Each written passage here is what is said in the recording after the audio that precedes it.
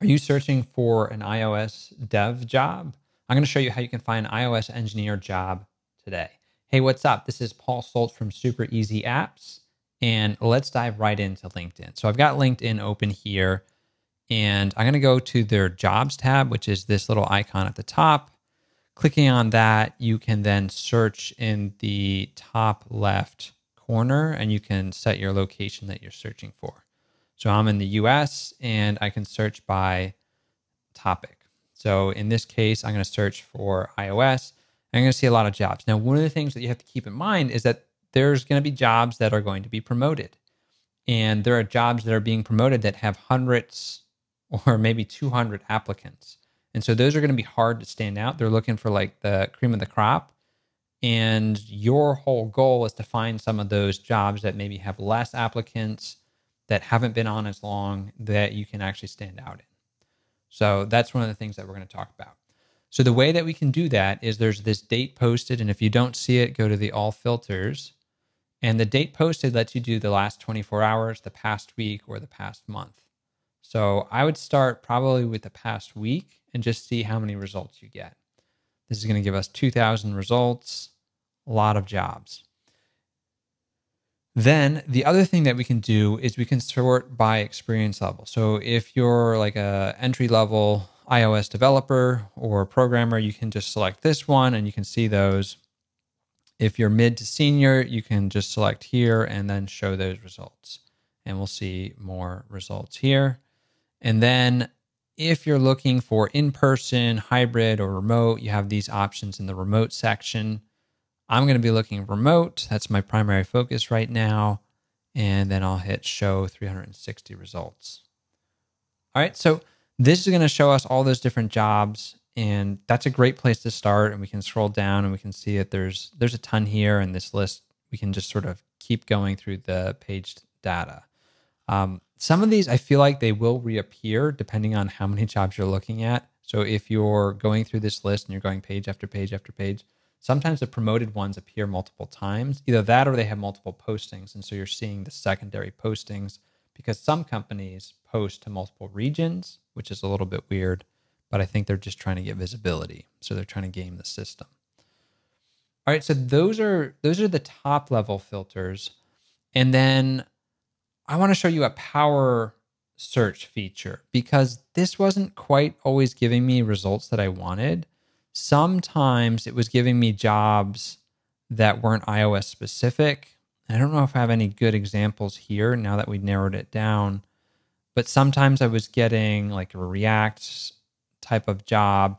And so to really be specific, I found that if I included the quotation marks around iOS, I tended to get some better results. So if we do that, it seems to search for that in the title or the job description. And so now you can see we went from like, I think 360 down to 41 results. So that's way more hyper-focused. And these are positions that I'm going to want to search for. Now, if you're not searching for like a high level, we could turn off some of this and see what kind of more junior level, if we get any, that might be available for remote work.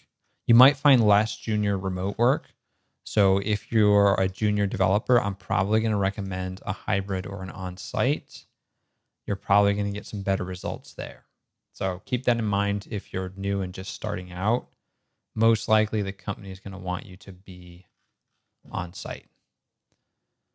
All right, so if we just go back here, and we show all the results. And I did not click that right. Let's try that one more time. Remote. And this is just the past week. So there's a lot of jobs right now. Now it's showing 66, but I want to switch this back to mid-senior. And so I'm down to 41 results. Now, if I switch this to the past month, we can see there's 101 results. So there's a fair amount of jobs, and some are probably just falling off because they've already gotten too many applicants in the door and they just need to go through all of their entries that they've received. So I've got 5 pages of results that I could look through and start applying. Now, what I like to do at this point, I don't like using the company's job board directly because you lose the link once they take down the job posting. However, LinkedIn will preserve that. So this gives you sort of a URL that you can go back to so that you can read, like, what job did I apply to? What were the different things? Like, some of these jobs are following up weeks later because maybe they've gone through a bunch of candidates and they didn't like them, and so they're reaching out again, or it's just taken a long time to go through their whole list of all the people that they want to be able to talk to. So with that, once I find a job that I want to apply to, I'll click on it.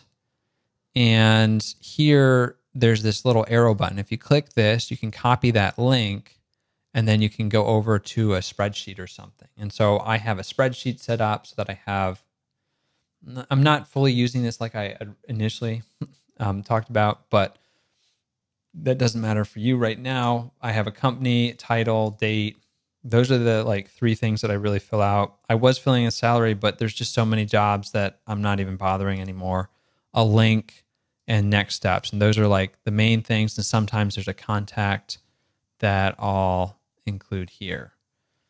And so my system is anytime I've applied to a job, I'm putting it in here. And I've actually applied like these. I did actually, I think, sort of apply to some of these.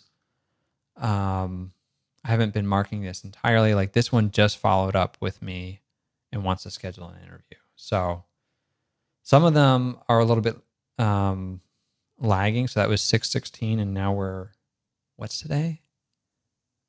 That's almost a month later that I'm getting a follow-up. So just keep that in mind when you're doing this type of thing. These are a couple that I identified that I want to try and apply to.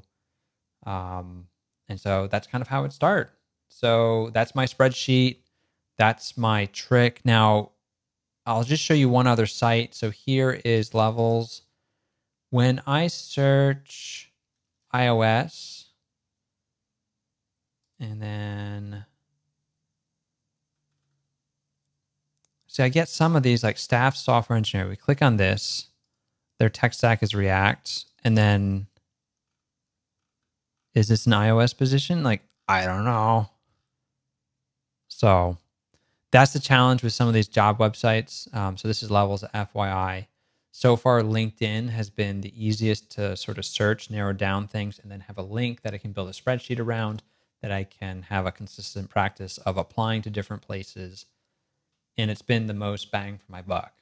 So that's what I'm going to recommend. If you're searching for a job, use LinkedIn, use quotes around the technical thing that you want to find, and then search for things that are more recent so that you can find those opportunities that maybe have less job applicants applying to them.